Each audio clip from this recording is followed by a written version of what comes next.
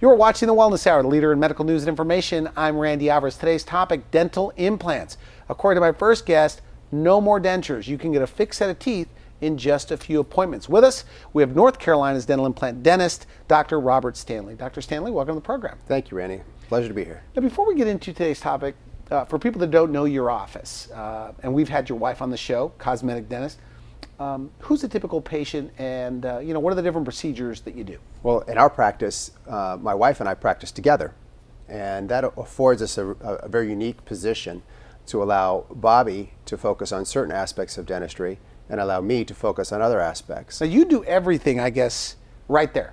We're just about everything in dentistry. That's correct. We do from oral surgery, from simple extractions to wisdom teeth extractions, to implant placement, of course, to orthodontics, to veneers, to crowns, invisible braces, whitening, tooth whitenings, and of course we still do regular fillings and bondings for cavities. Okay. So her role in the practice is more of the cosmetic side? Correct. I like to say that she does the things that people want to come to us for. Okay. And that I do root canals and extractions and procedures like that people are typically not all that interested in coming to see us for. And with dental implants, you do the surgical? That's correct. We work together with Bobby's extensive background in cosmetics.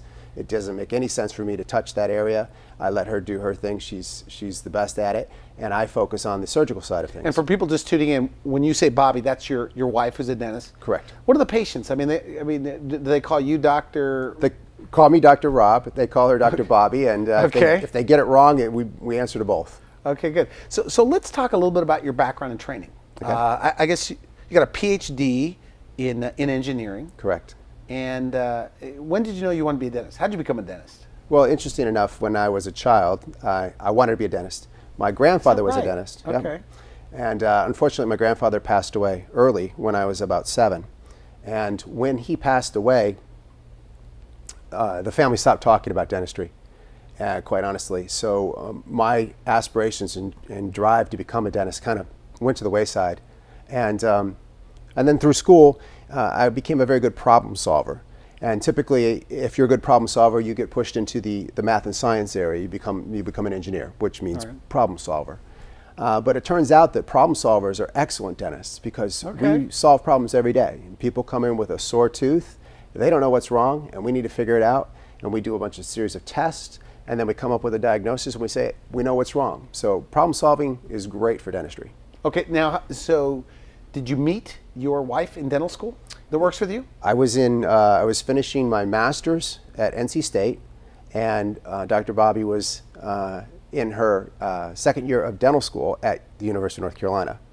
So two competing universities in our state. And so, of course, you guys hit it off. You said, hey, my grandfather was a dentist. And Yep, we hit it off from the beginning. And when I got done with my doctorate, I actually went out and worked in corporate America for a telecommunications company for 7 years. And during that time, I was always teasing Bobby that I wanted to go back to dental school. And she kept saying, well, you put 11 years into college. Why don't you work for a while and see what you think? So after about 7 years, she said, enough already. So she's a dentist, you're married. She's a dentist, we're married. And you're a practicing engineer. Correct. Interesting. Yep. And then you said, I want to be a dentist. I came home one day and I said, I'm going to do it. And she said, well, go ahead and do it. If you're going to do it now. And so the next day I went to work and tendered my resignation. All right, good. What do you like about it now that you didn't anticipate it, by the way? Or that you didn't anticipate? What I didn't anticipate is how close I would become to the patients. Okay.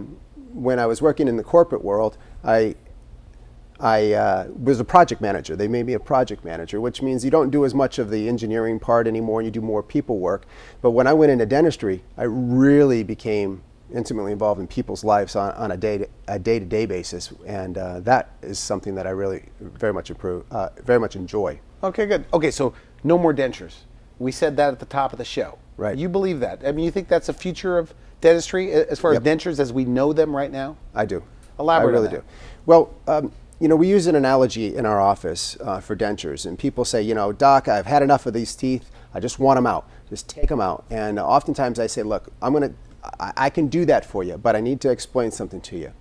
If I was to cut off your hand and give you a plastic hand and some chopsticks and say, go eat dinner, you'd have a hard time with that. And it's very difficult for people to understand that when we take out your teeth and give you plastic teeth, that's about the equivalent.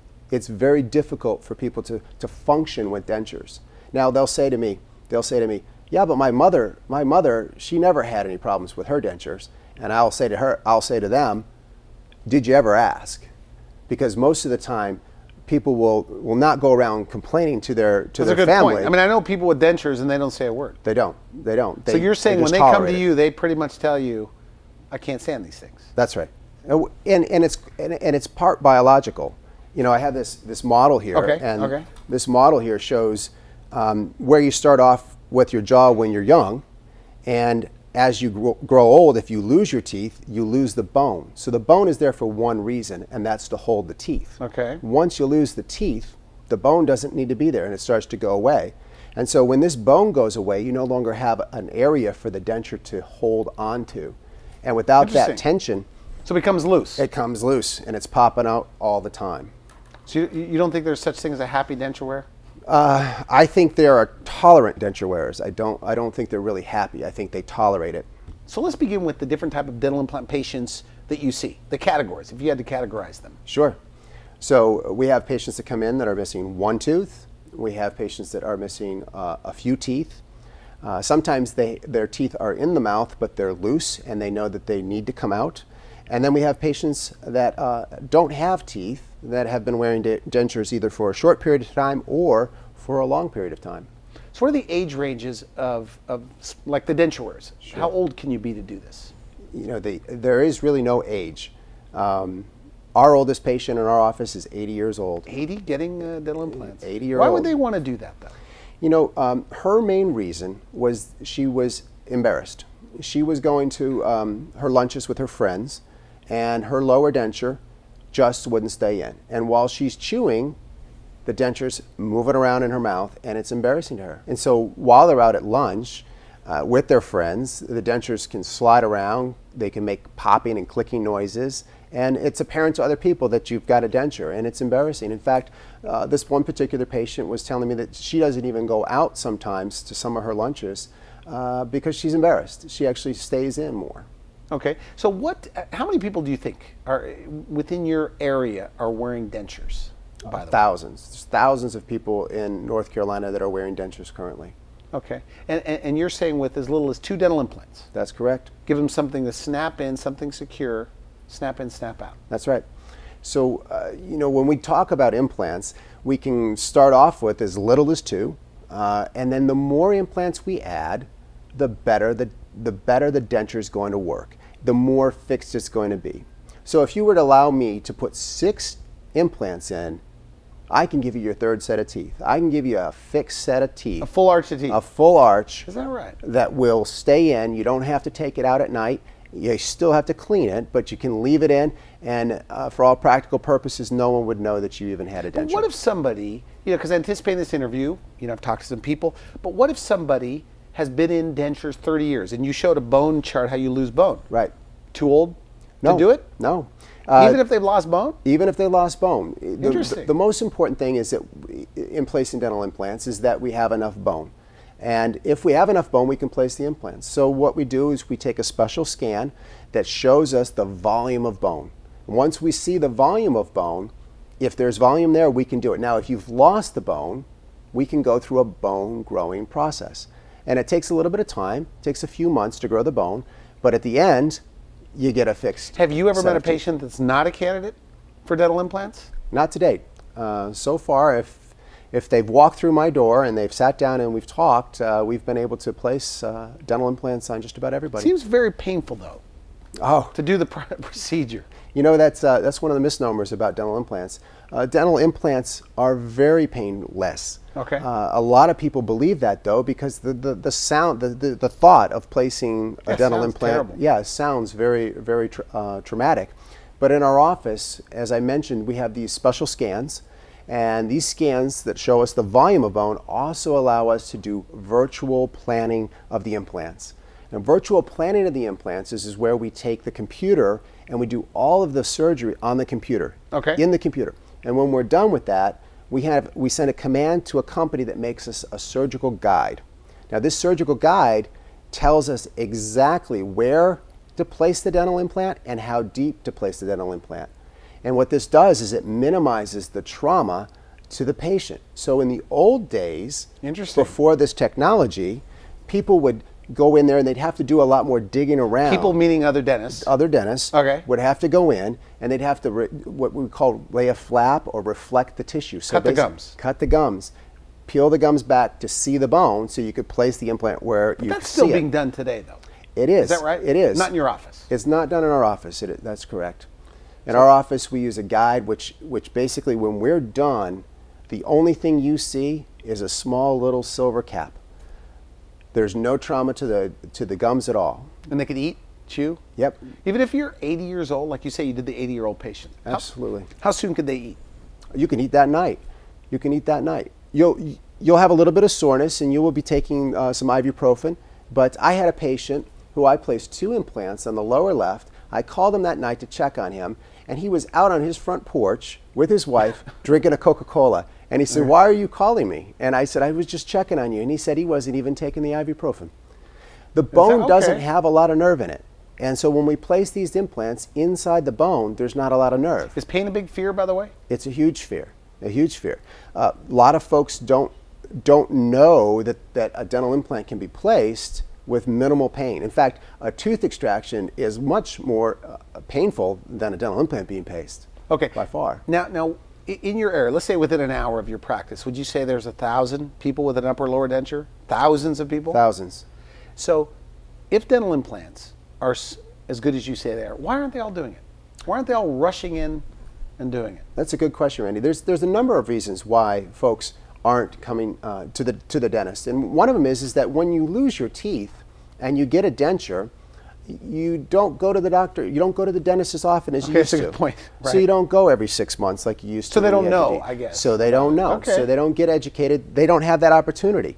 So that's one reason. Another reason is that by the time you get to the point where you've lost all your teeth, you've gone through planing and scaling and root planing.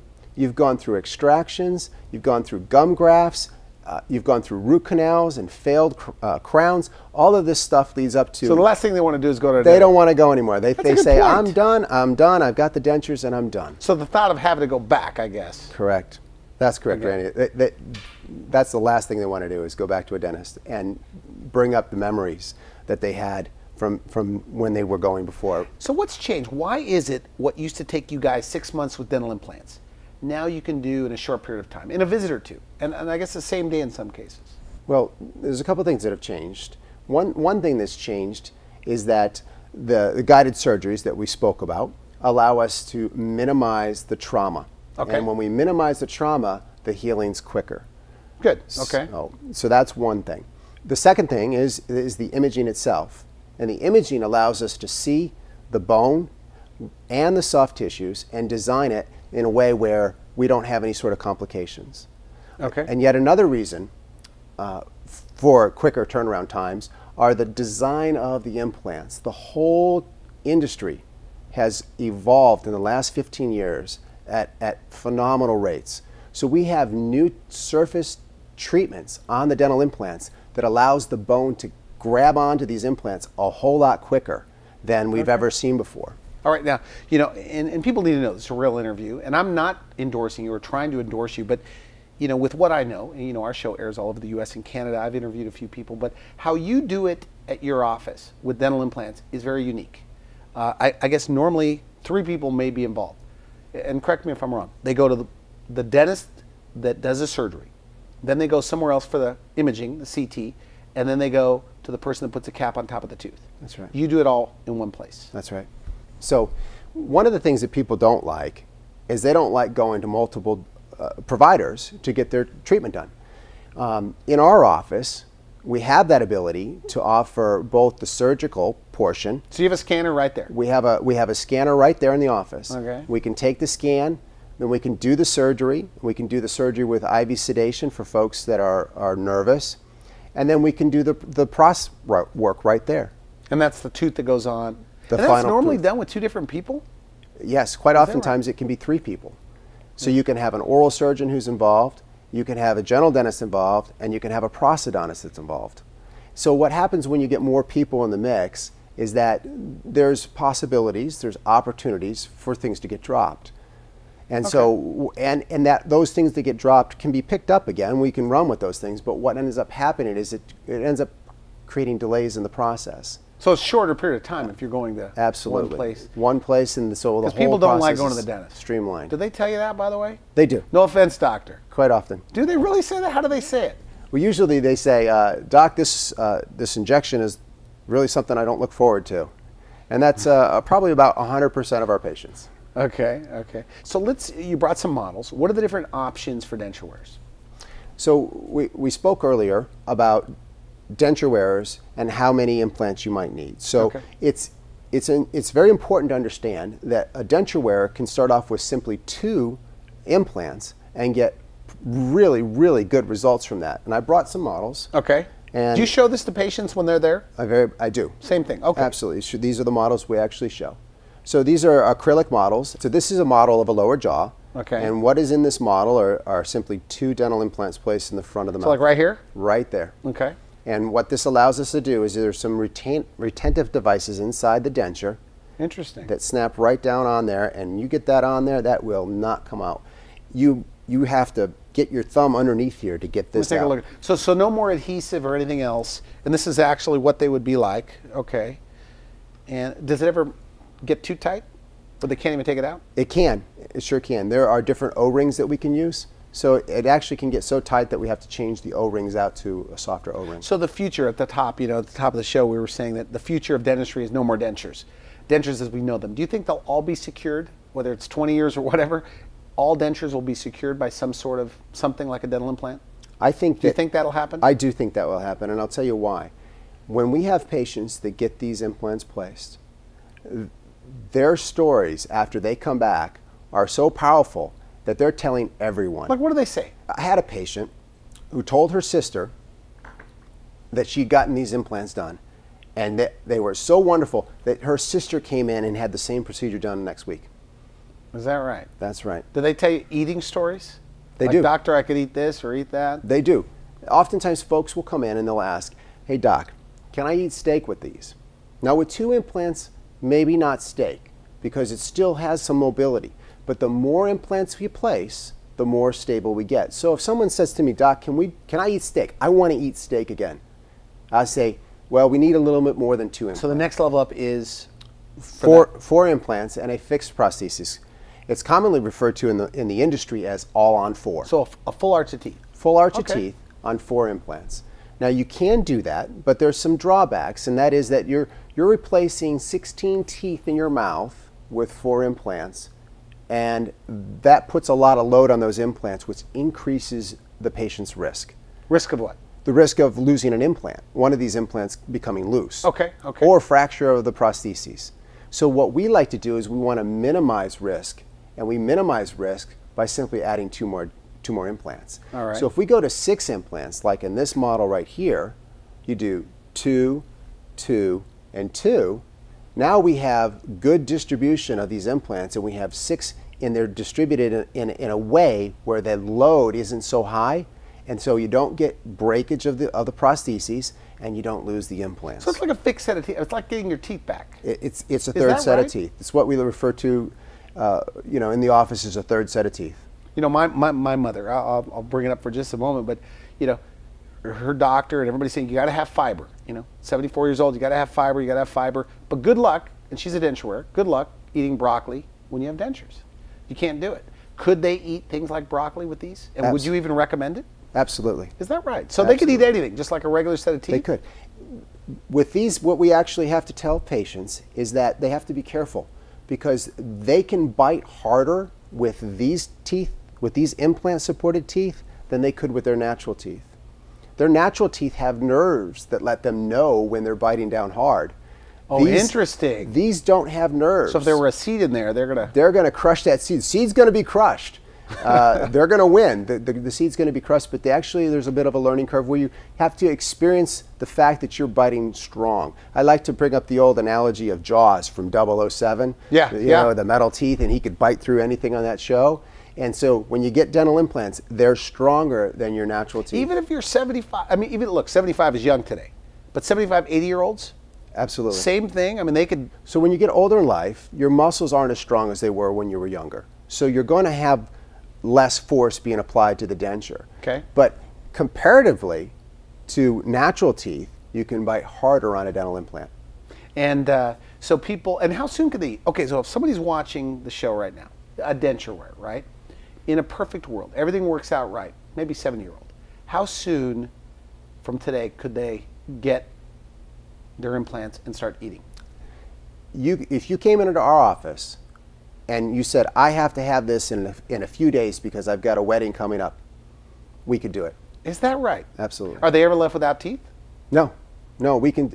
Well, if they're already are in a denture, it might be that we can actually just modify your existing denture, or we might say, look, this denture is a little bit old and it's worn a little bit, and we'd like to give you a brand new, more cosmetic-looking denture, a fancier. So you denture. could use their existing Absolutely. denture. And so, right? yeah, so you're using the exact same denture that they walk in with. So one of the things that people come in and talk to me about is their upper denture. Okay.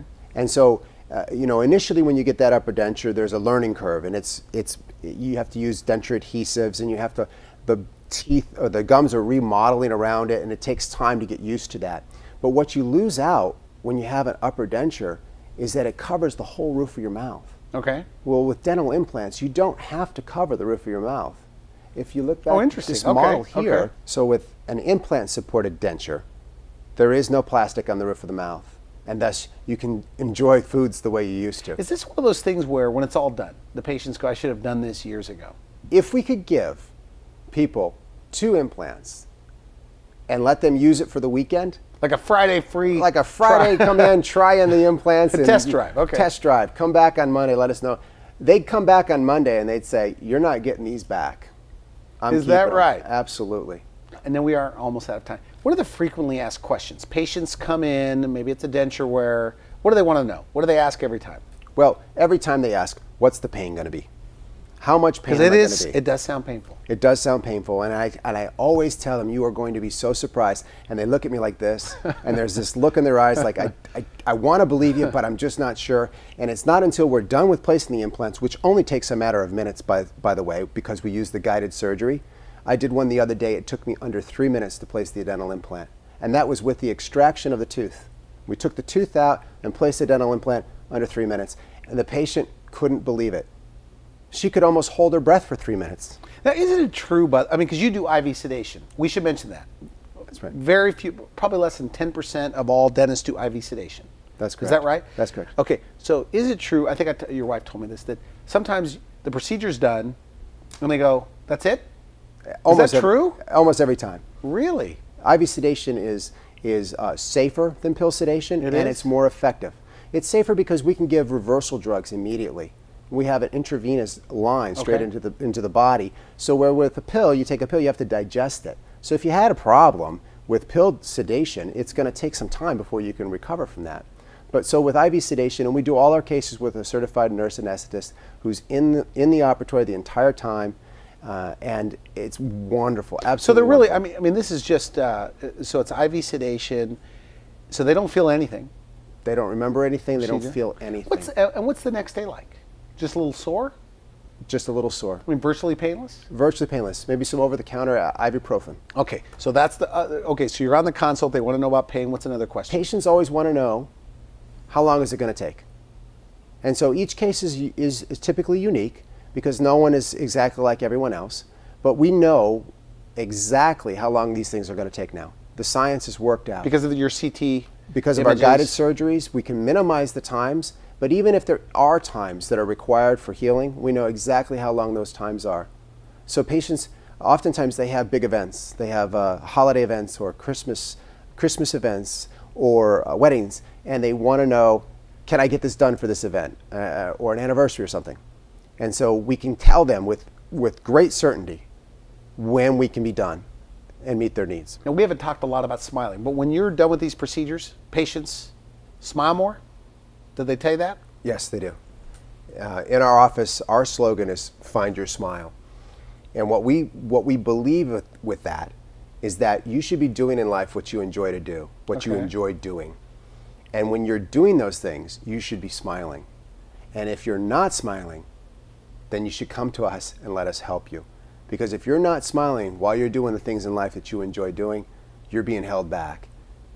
And that's not a good place to be. Good. All right. Now, you have photos on your website if people want to make more. So if somebody calls, they're going to get to see you, they're going to get to see your wife. How does that work? Take me through that process. Call the office or email us through our website, and we'll bring you in for a consultation. We can show you the models in person. You can put your hands all over them. We can show you the scans, and we can talk about the entire process and come up with a customized solution for you. What about the people that are watching this that they've been told, because you said that most people are candidates, but they've been told by another doctor, another dentist, not enough bone for dental implants? What do you say to them? They're watching this. You know, Randy, we hear those kinds of things all the time. And what we find is that if we take a look at them, we can usually come up with a solution that will meet their needs. We see it all the time. And have you done implants on people that were told elsewhere? Absolutely. Really? Absolutely. Told you can't. We can't fit one in here. And when we take our special scan, our special cone beam CT scan, and we see the volume of bone, we come up with solutions that other people might not have had. Other providers, other dental providers might not have been able to see that volume, and they wouldn't have been able to provide that service. So no more dentures, obviously, in your town. You want to wipe out the dentures as we know them here in North Carolina. Yes, that's true. I'd like to make it my personal mission in life to wipe out dentures in North Carolina. I think they're very, very poorly adapted to people. I think people don't like them. In fact, I know that people don't like them. And I'd like to offer them solutions that'll make them happy, make them smile. Okay, good. I want to thank you for coming on the show. Very interesting. Great stuff. You've been watching The Wellness Hour, the leader in medical news and information. I'm Randy Alvarez. If you would like to see this interview again online, you can just put in Dr. Stanley on our website and you can see it again. For now, I wish you could help. Thanks for watching The Wellness Hour, the leader in medical news with your host, Randy Alvarez, the authority on health issues.